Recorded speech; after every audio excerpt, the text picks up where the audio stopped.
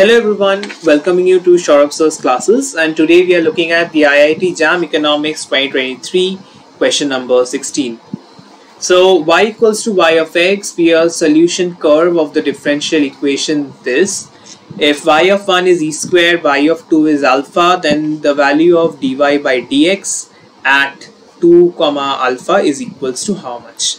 Now if you check over here from this given differential equation, we can write dy by dx is equals to y by x log of y by x. So the value of this derivative dy by dx at the point 2 comma alpha would be alpha by 2 log of alpha by 2 if we directly replace the point in the differential equation. But none of the options match, so we need to simplify a little bit further to have some alternative expression for this. So let us try to solve this differential equation. So dy by dx is equals to y by x log of y by x. So what we'll do, we'll take y by x is equals to v because it's a homogeneous system. So y equals to v of x. If you differentiate this with respect to x, then you will have dy by dx is equals to v plus x into dv dx. Replacing this in the original differential equation, v plus x into dv dx is equals to v into log v. So taking the v on right, so x times dv dx is equals to v times log v minus 1. Rearranging sides to integrate, so 1 by v log v minus 1 dv is 1 upon x dx, and then integrate this. So for the left integral, if you take log v minus 1 equals to z, then 1 by v dv is equals to dz. So that will basically make this integral 1 by z dz is equals to integral 1 by x dx. So that means log of mod z is equals to log of mod x plus c. So we can write this constant in a different format. I can write this as log of mod c, and z is basically log v minus 1 is equals to log of x into c. So taking one anti-log, so that will become log v is y by x minus 1 is equals to x into c.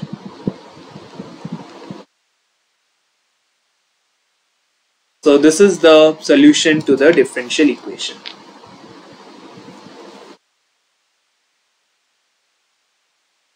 Now we are given y of 1 is equals to e square. So if you replace this value, log of e square by 1 minus 1 is equals to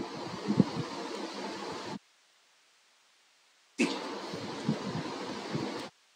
So that will become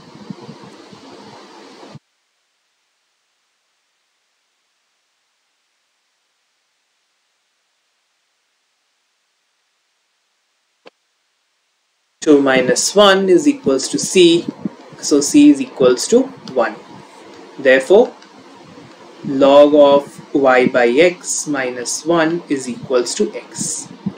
So this is the definite solution that we get. And another condition that is given to us is y of 2 is equals to alpha. So that will put it log of alpha by 2 minus 1 is equals to 2. So what is log of alpha by 2? That value turns out to be 3. So if you replace this 3 over here, log of alpha by 2 is 3. So the solution is 3 alpha by 2. That matches option number D. So question number 16, the correct option is D. Thank you. Now let us come to question number 20 of the IIT JAM Economics paper 2023. For alpha and beta belonging to R, we consider the system of equations, then 4 options. For every alpha equals to beta, the system will be consistent. There exists alpha beta satisfying alpha minus 2 beta plus 5 equals to 0, for which the system has a unique solution, and so we need to check for unique. Then the third option is there exists a unique pair of alpha comma beta for which there are infinitely many solutions. And the fourth option is for alpha beta not equals satisfying alpha minus 2 beta plus 5 equals to 0, the system has infinitely many solutions. Okay.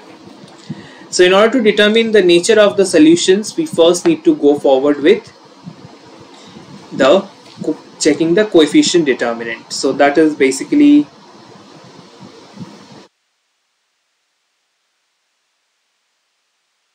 determinant of 1, 3, 5, 1, 1 alpha, 1, 2 beta.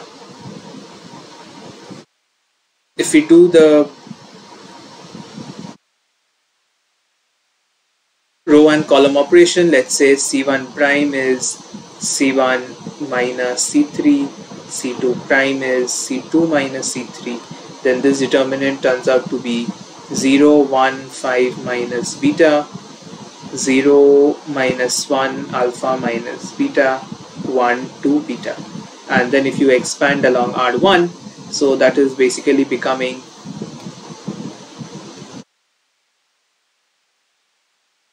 alpha minus beta plus 5 minus beta.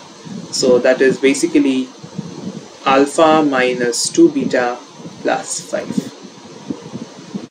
So we have this expression in our options. So that is there in option B and option D as well.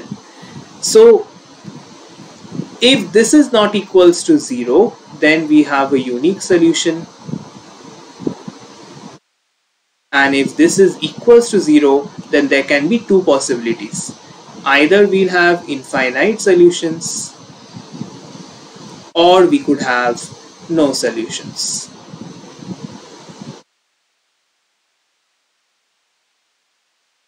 Okay. So now we need to check the other points as well. So let's say this is my D. So let's say I'm using the Cramer's rule to understand the further properties. So let's compute the determinant D1. The determinant D1 is basically you use for obtaining the value of X. So what we'll do in the determinant D, we will replace the first column with the RHS column. So that is basically 1, 2, 3, 1, 1 alpha, 1, 2 beta. Again doing a similar column operation, C1 prime, C1 minus C3, C2 prime, C2 minus C3. We basically get 0, 0, 3 minus beta, 0 minus 1 alpha minus beta, 1, 2, 0. So now if you expand along the first row, so that will become 3 minus beta. Okay.